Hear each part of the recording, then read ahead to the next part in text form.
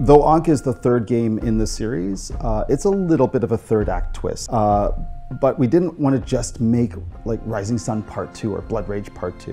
When you're playing a god, I want to make sure that both the presence and the absence of that god completely changes the texture of the game for all players. So it's not only about who you're playing, but who you're playing against.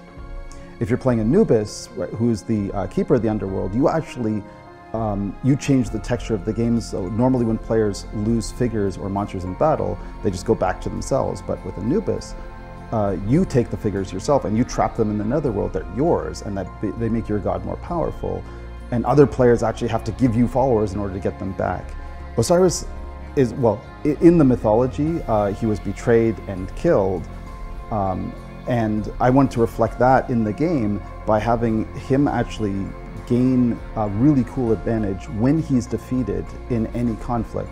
So if he's defeated, he actually gets to put a special token on the board where he can rise and come back from later. That changes the rules of that particular region to benefit you every single time any battle happens there. The monsters in Ankh play a big role as well.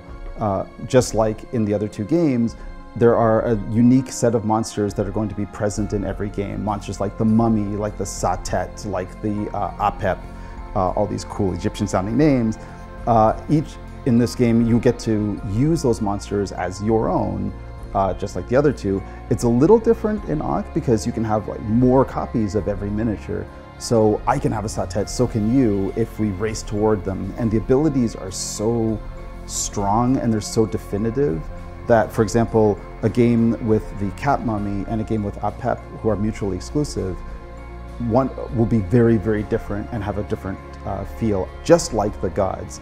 So all of this is in the name of replayability, right? How can every game feel super different and have a great new texture from the last one? The game starts with 3 regions, but during the game, players will get to use camels and caravans to divide that further up, which changes the whole landscape and how the battles are going to go.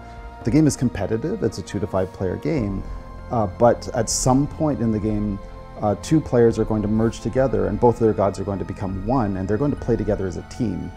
They have to win or lose together, and they're always judged by the devotion, our victory stat, of the lowest player in the game. So it creates this really new dynamic that I haven't seen in games like this. Ankh is an immersive, mythic strategy game for 2 to 5 players. It goes from 60 to 90 minutes. It's competitive, it's both tactical and strategic, and it puts you right into the action from turn 1 and gets you scared for your life all the way through until the end.